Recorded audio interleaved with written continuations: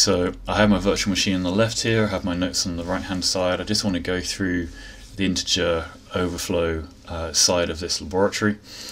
So I've got some code that you can have a look at, and that is int overflow.c. Here is my int overflow.c file, and what I'm declaring is an integer value called I, which is equal to 2, and then I'm setting up a loop that is going to loop as long as the value of I is greater than 0. And because I enter this loop with the value of I equal to 2, I satisfy that condition. I then make I equal to I times I. As I is always going to be positive, my resulting value will always be positive, so this loop should go on forever.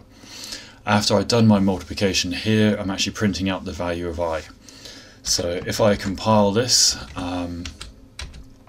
I can then run it, and what we see when I run it is that the loop doesn't go on forever, it actually stops, and the value recorded as being the value of my integer at the time when it stops is the value of 0, which goes against the logic of the code that I've just written. So I'd like to say or show why that is the case.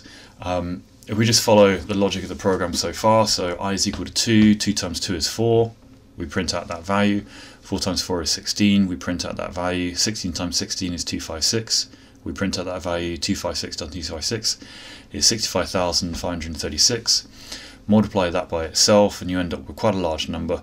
What is reported is 0. So what's happened is we've run out of the capacity to store our integer, because the number that we want to store is greater than, in this case, is greater than 32 bits in size, is greater than 4 bytes in size. And because of the starting value that I've chosen, I happen to go 4, 16, 256, 65,536, and I go 0, which is a little bit odd. I can actually go through and change my starting value. So let's change my starting value to being equal to 7. Let's go back, recompile that, rerun it, and see what happens. So I end up with 7 times 7, 7 cubed, 7 to the 4. I then end up with this negative number being reported because my integer value by default is a signed value. So I end up having a negative value here, and of course because we're less than 0, or because we're not greater than 0, we break out of our while loop. So what I'm asking is to run the program so you can see this happen. Then I'd like you to use GDB to look at the memory to identify what is happening when the integer overflows. So in this case we have an overflow here. We actually have, interesting enough, numbers being wrapped around here. So let's have a look at the very first case, and that means that I need to go back and just edit my initial value for I, because I think it's important to see what happens when we have that value. Let's recompile it, open it up in GDB,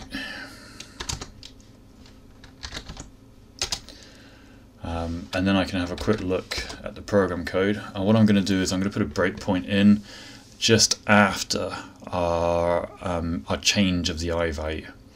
So if I put a breakpoint in at line 10,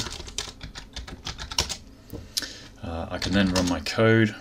I'm interested in finding out what the memory address of my I variable stores, so let's print out where that memory address is. Let's have a look at that memory address plus, well, let's do 4 plus 4 other memory addresses. I'm a bit lazy to type that out, so I'll just copy and paste that. All we can see here is, well, we've run the program, and on running the program we have our I value equal to 2, so we have 2 times 2 is equal to 4, so we have 4 being stored, and this is a memory address, so these are 4 bytes, so this is 1 byte here, this is another byte, this is another byte, and this is another byte, and bear in mind that GDB is going to represent that to us as a hexadecimal number. So I have 4, it's exactly what I expect. If I continue my program I should have that 4 printed out. I then have another value, so I have 4 printed out, that's great. Let's have a quick look at what I've got in my memory address. Well, 4 times 4 is 16, so I have 1 in my 16 to the 1 column.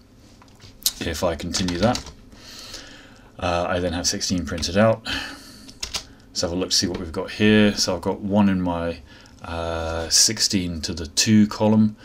If I continue that, we'll print out what we've got in the memory address.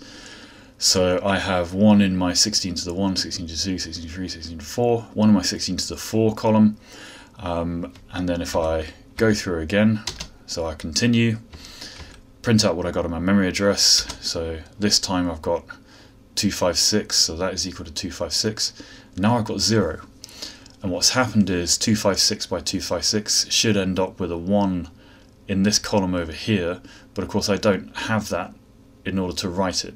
I'm not overwriting any of my neighboring memory addresses, as we'll see in classical buffer overflow.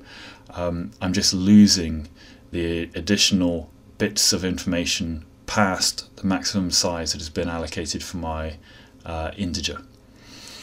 So if we actually go back and have a look, this isn't going to work, or it's not going to look quite as pretty. If I go back and change that to 7 as I had previously, let's change that to 7,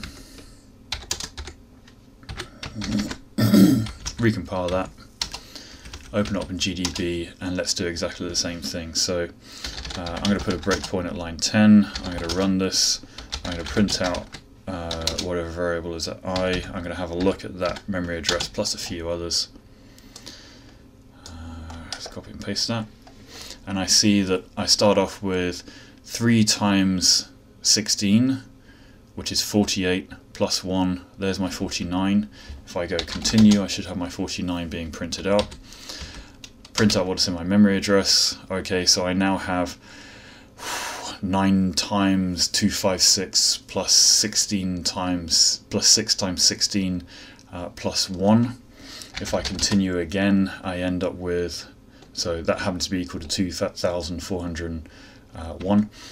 Print out my memory address. Well, I end up with some other numbers here. Let's continue to find out what that's equal to. That is equal to 5,764,801. Let's continue, and I end up with my apologies, sorry. I end up with this number multiplied by itself being equal to a negative number, and the reason for that being that I happen to have a 1 in my most significant bit, indicating that I should be doing a calculation of 2's complement. So that's an indication of integer overflow. I gave some examples in the lecture of why this is useful, because it may be that we're able to overflow integers and get other parts of the program code to be executed, particularly if we're able to overflow with large amounts of data, and we're able to trigger some other memory corruption vulnerability. Thanks for listening.